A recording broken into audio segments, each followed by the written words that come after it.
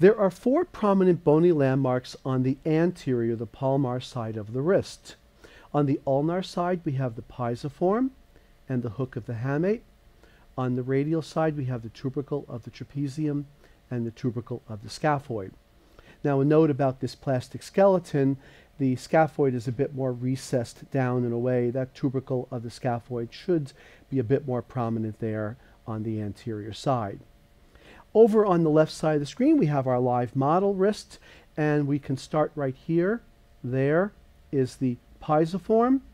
To find the hamate, we go about this far distally and about the same amount toward the midline, and right there is the hook of the hamate. Pisiform, hook of the hamate. Pisiform, hook of the hamate. Over on the radial side, I look for the tubercle of the trapezium. I find the metacarpal of the thumb. I drop back until I feel the joint line. There's the trapezium. There's the tubercle of the trapezium. I drop back proximally a bit, and I feel for a prominent protuberance of bone, and there is, right here, yes, is the tubercle of the scaphoid.